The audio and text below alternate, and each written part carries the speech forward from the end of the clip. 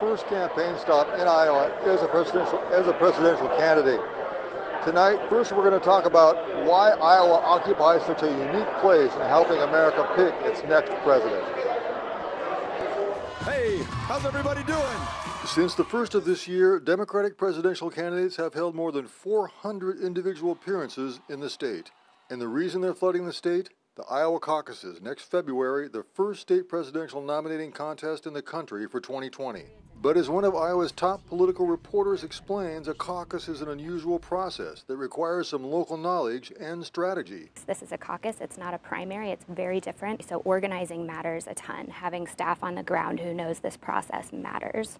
So that's going to be really important for someone like Governor Bullock. Caucus voters show up and declare their allegiance in person next February, and organizers must know how to manage several rounds of voting during the process that evening. Bullock has some of that organization.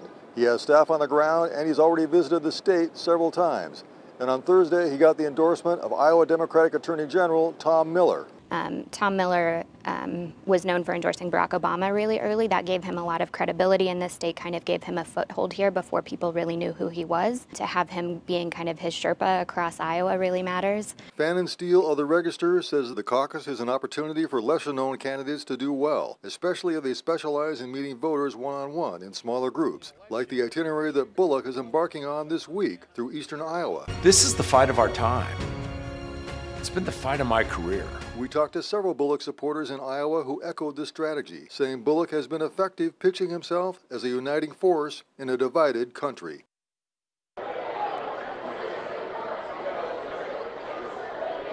So it looks good for Governor Bullock on paper, but how that will play out on the national stage, that remains to be seen. That is the question that Bullock is trying to answer by coming here first on this much smaller stage in Iowa. From Des Moines, I'm Mike Dennison, MTN News.